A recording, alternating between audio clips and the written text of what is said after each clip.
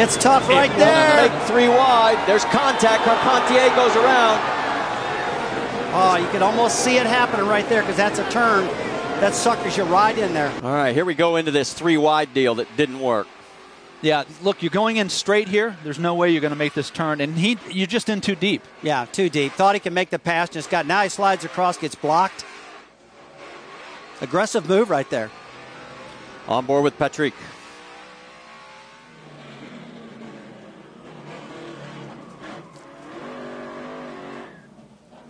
And this is the worst view a race car driver ever has. No, I don't think Patrick knew that that there was a car underneath him there either. Look at it. Every time our cameras, they see that on the big screens here, and listen to this crowd. What a salute.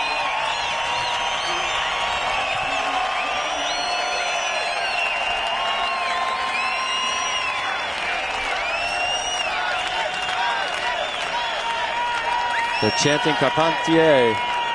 They love their hometown heroes. That is a first-class individual. You know, anybody that's met Patrick is better for it.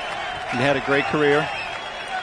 Let's go back and show you exactly what put him out of this race with only 7 laps remaining. Gets underneath, or tries to get underneath Danica Patrick. He does not have position.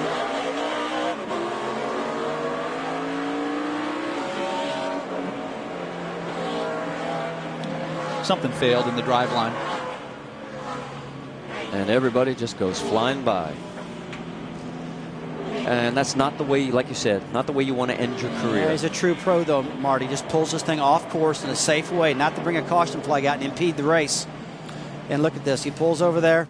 But what a great seat. Gets up in a grandstand to watch the most exciting part of the track. And you know what? He's getting the tribute. He's getting the recognition he deserves.